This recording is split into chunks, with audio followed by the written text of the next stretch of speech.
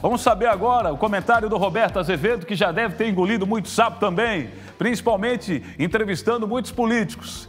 Ainda mais agora, nessa época eleitoral. Mas o Roberto, por falar em época eleitoral, teve ontem em Blumenau participando de um evento muito informativo, legal, com o Cláudio Prisco Paraíso. Esse sorrisinho entrega, já engoliu muito sapo sim.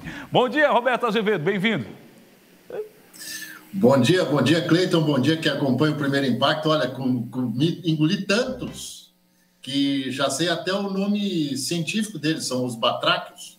Batráquios, né? Sapos são batráquios.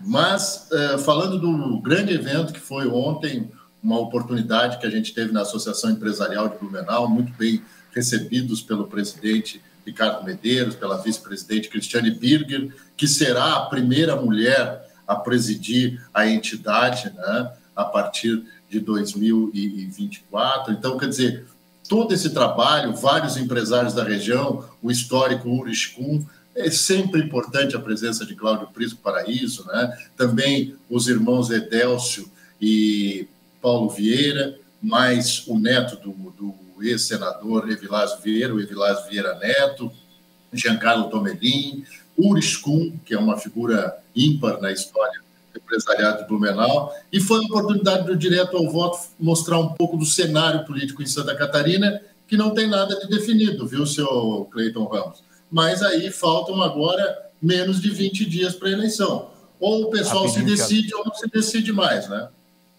Tá Dito certo. isso, um grande abraço e até amanhã. Até amanhã, Roberto. Obrigado.